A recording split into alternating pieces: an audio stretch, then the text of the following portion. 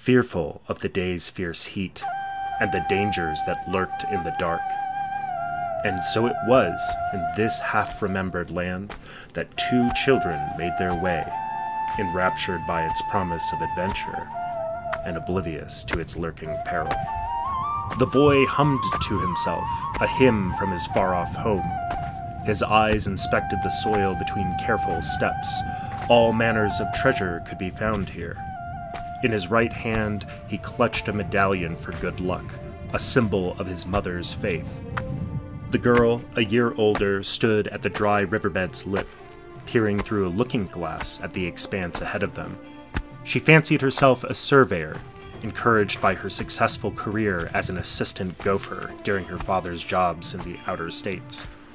An hour had passed, and before the two young adventurers, the skeletal remains of a titanic structure rose from weathered rock and migrating sand.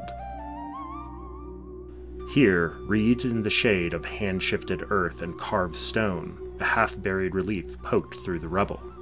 Upon its face, a time-worn carving depicted an eerie scene. Excitement and fear filled the children as they pressed closer to the monument.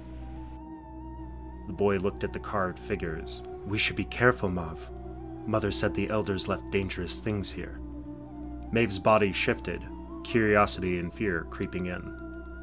"What kind of things?" "Things that ate the old world." Zed looked to the massive gate before and above them. "Where do you think they go?" Mav grinned. "Anywhere, I reckon. Da said some of the stars in the sky ain't stars, but other worlds. He reckons there used to be bridges between here and out there. Da even said he saw one on the moon." She pointed to the sky for dramatic effect. Cal, Shale's moon, was clearly visible, its figure dwarfing the horizon's mountains, even in the afternoon's blazing glory. Upon its distant face, great clouds of sand billowed, etched by flashes of silent lightning. The afternoon sun glimmered queer, its colors shifting but for a moment.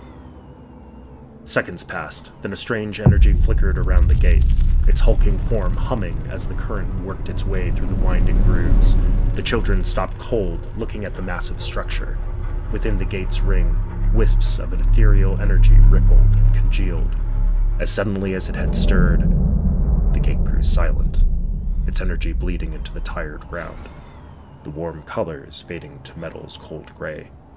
The two children stood still, listening.